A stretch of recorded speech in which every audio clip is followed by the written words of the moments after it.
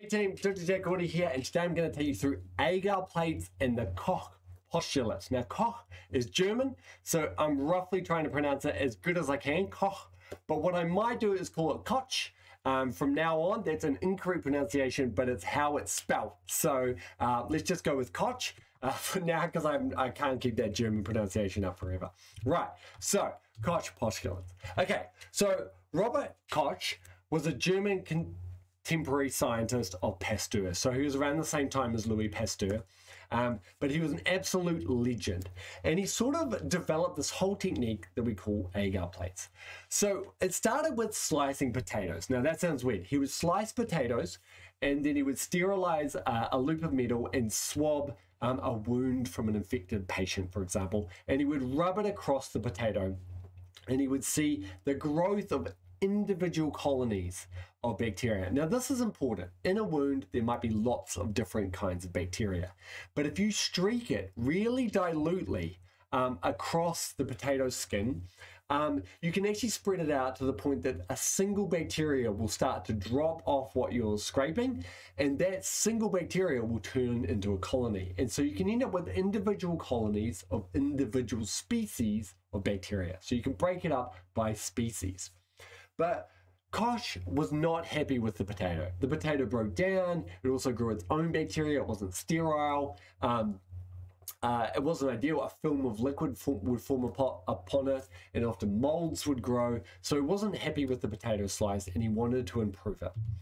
The first thing he went to was gelatin. Now, gelatin is a protein-based thing, and we use it to make jelly. So obviously it makes these lovely, delicious, jiggly things, but it's disgusting. This is how we make jelly. We take skin and bones and joints, and we boil it up, and that solubilizes all the proteins that are in these joints. All the proteins that are in here, in the cartilage here, get solubilized into the liquid, and then we evaporate the liquid off and we end up with gelatin crystals. Now, proteins are long molecules, so if they're in high enough concentration, they tangle with each other, forming a 3D mesh. And that 3D mesh filled with liquid is what creates that jelly-like thing.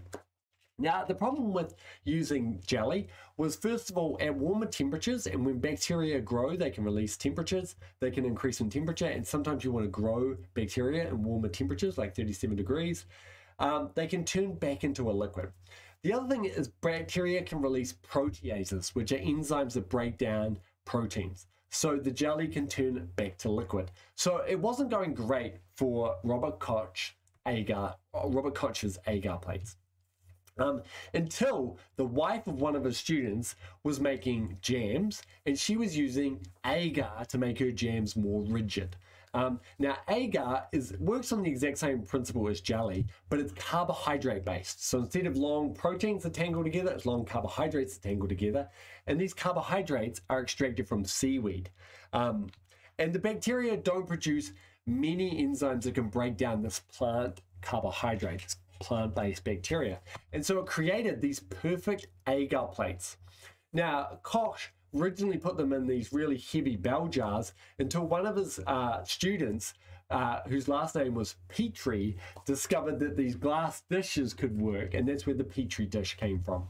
And he was one of Koch's students. But it was great because agar had a higher melting temperature than the protein-based gelatin, and it was not digested by the bacteria. So now he had these agar plates on which to research the bacterial origins of disease. And this is where Koch postulates could be amazing. So Koch can now isolate and grow pure cultures. So say you take that mixed culture, you scrape it across the agar plate, you end up with these individual colonies here, and each of those colonies could be a different species of bacteria.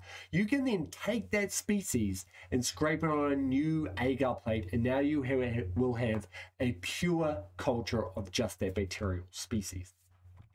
So Koch developed this technique, and what he wanted to do was, he believed in the germ theory. The germ theory did not have the final nail in the coffin. Yes, you could sterilize equipment and not get disease. It wasn't 100% sort of that high level of evidence that we need.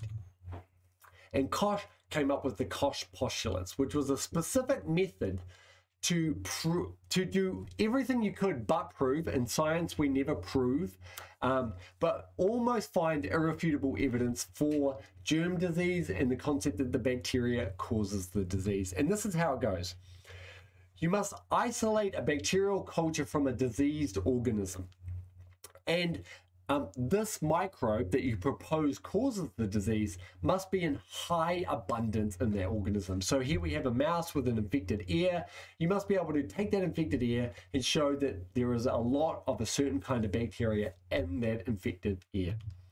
The microbe should be isolated and grown pure in culture. So using that transfer technique I talked about, you should be able to create a pure culture of one type of bacteria, and that bacteria should be isolated from the wound and thought to be the cause of the disease, or isolated from the organism. It doesn't have to be a wound. The culture,